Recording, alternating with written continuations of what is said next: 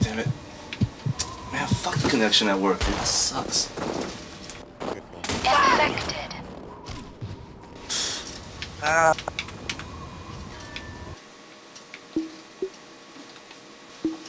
Another message from Patrick. Trey, I don't need to take this. You think you're my boss or something? Like, I don't need to take this. I'll do what I want. I'll play Hexic, maybe I won't play Hexic. Maybe I'll play Geometry Wars, but maybe then I'll cry about it, because Jared's got the high score anyway, and who's gonna beat a million? Not me. Not you, for sure. Maybe me. Oh, now a message from Mark. He wants to chat. Okay. Hey, man. Yo, man. Hey, let's play some Gauntlet. What? You down for some Gauntlet? Some old school Gauntlet. Yeah, let's do it. Sweet. I bought it. I haven't played the multiplayer. Alright, cool. Yeah, hold on one second. Let me, invite you. Well, I'm gonna turn you down a little bit. Do what you gotta do.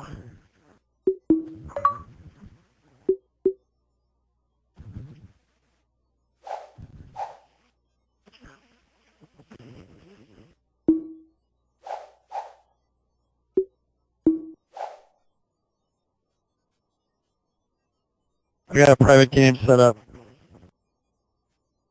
Whoa, this is pretty cool. There you are. It's all about the wizard, my friend. Up to 4? Yep. I think I'm gonna be the elf. Yeah, you would be the elf. Welcome. Treasure 100 points. Mark. Is that better? No, there's still... Wait, what? Hello? Is that better? Here, just... Dude, just come over to my office. Yo. Hi. That was fast. You brought me some Tide. Stay clean. Glad Stay clean. tidings. Yeah. Dude. You know what? I can still hear you right now. Yeah, I know. From my It's amazing. Xbox. Well, your office is like 50 feet away, 60 feet away, probably. Yeah. You've been playing a lot of Xbox Live? Yeah, actually. Mostly Gauntlet, though.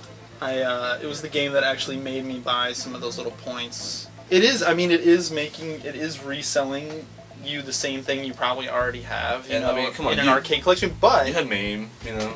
Yeah, but, like, playing it on your controller, like, getting an invite, you know, from somebody, seeing, True. like, yeah, Mark's playing Gauntlet, and then, oh, yeah, shit, I want to play some Gauntlet, like, I'm just gonna send him an invite. And then the other thing that I really like is how you can compare against your friends, like, score against your friends. I don't know, I'm not totally sold on the whole retro gaming arcade side, but I have been playing Geometry Wars, and that rules. Like, Yeah. I mean, it's just a fun single-player shooter. I mean, really old school.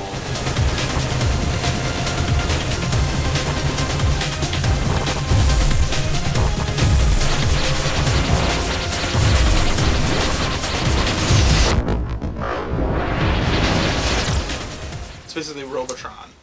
Isn't Mutant Storm also Okay, there's kind of like that 4 same... variations of Robotron. Yeah. On Xbox Live. And There's like Robotron Mutant itself Storm. is coming Yeah, next exactly. month. Yeah. Mutant Storm, Robotron, Geometry Wars, and Smash TV. Smash TV, yeah, that's right. The little voice over here.